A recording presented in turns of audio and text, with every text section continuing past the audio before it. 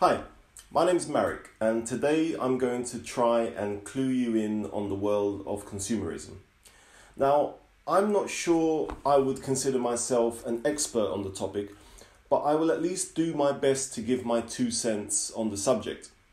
There can be no doubt that consumerism has taken over the developed and developing world at a remarkable pace in the last century. And I cannot consider myself exempt from this consumerist frenzy that has infiltrated our society. I would say that I'm a light to moderate consumer.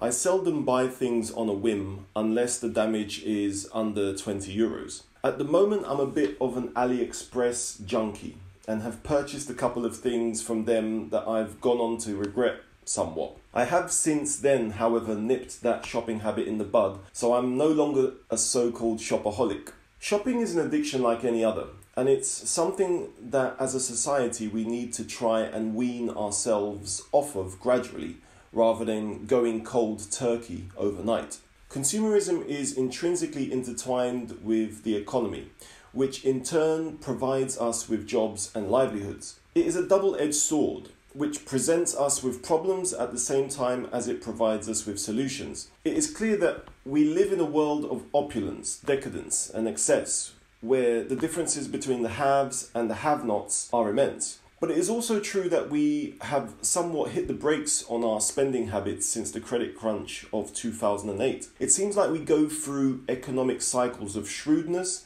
and then shopping till we drop when the economy is booming. At the moment, it seems that consumers are making the transition from physical shopping to online shopping in droves, hence the global success of websites like AliExpress and Amazon, to name but a few. Consumers want their dollars, pounds and euros to work harder for them, as our shopping sprees now occur more at the click of a button rather than with a swipe of our debit or credit cards. It would seem that the future is bright for consumerism, and the advent of internet shopping is a win-win for consumers and retailers alike. But there is a darker side to all of this consumption. Automation, along with online shopping, is doing away with millions of jobs. Robots are replacing workers in factories, machines are eliminating staff at airports, supermarket checkouts, and banks, to name but a few. Not to mention the negative impact all of this is having on the environment. We are literally surrounded by plastics, wood, metals, and chemicals. Everything in our supermarkets and department stores is eventually going to end up in landfill. Humanity is going to have to take a drastic U-turn at some point if we are to survive. Sooner than we think, we will have to curb the way we shop and our mentality towards consumerism. Now, I'm a huge proponent of equality between men and women, but it cannot be denied that when it comes to shopping, in some respects, men and women are completely different animals. Men are generally in and out shoppers in terms of clothes shopping. I used to follow all the fashion hype when I was in my 20s, but I'm much more responsible now with my clothes purchasing decisions. Put me in a DIY store like Leroy Merlin or a gadget/technology shop like MediaMarkt, and I can happily wander the aisles for hours, marveling at tools and gadgets. Women, on the other hand, are, dare I say, less enthusiastic about tools and technology and more excited about fashion and makeup. But there are, of course, numerous exceptions to every rule.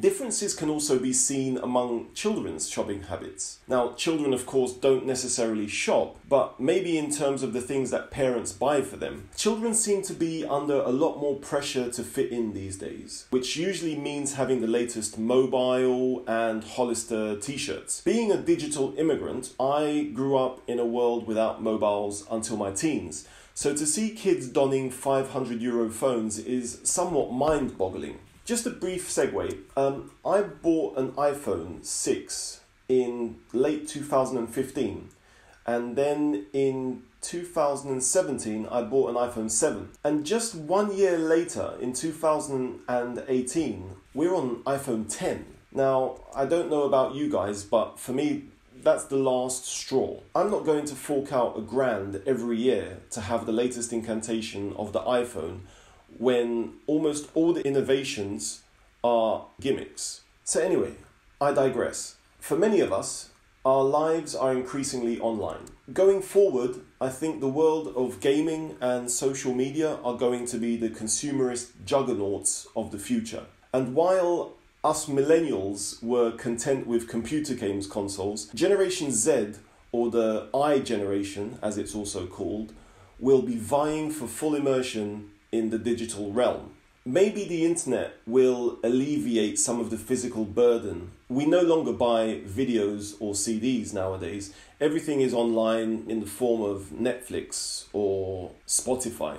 What consumerist knock-on effects this may have can only be left to speculation though. But the fact that our oceans are already swimming in plastic should be a stark warning sign of the dangers of excessive production and consumerism. The internet will no doubt be the driving force behind consumerism in the future, and this will inevitably bring with it pros and cons. Clothing-wise, for example, it's still easier to go to a shop and try on the garments that you're eyeing up. But with technological innovations, that may well change in the future.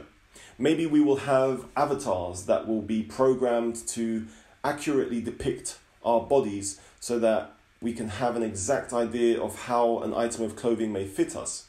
Whether it be online or in person, we need a paradigm shift regarding our current throwaway culture. Generation Primark is growing up with the idea that clothing can be worn for one season. Why do companies like Nespresso even exist? I mean, it's only a matter of time before we're drowning in Nespresso capsules. There is an unrelenting pressure on us as citizens to keep up with the Joneses. And we judge each other based on the cars that we drive, the phones we have, or the clothes that we wear. I have no doubt that we have had our fair share of problems throughout history, but I fear that if we're not careful, consumerism on its current scale could well be our undoing.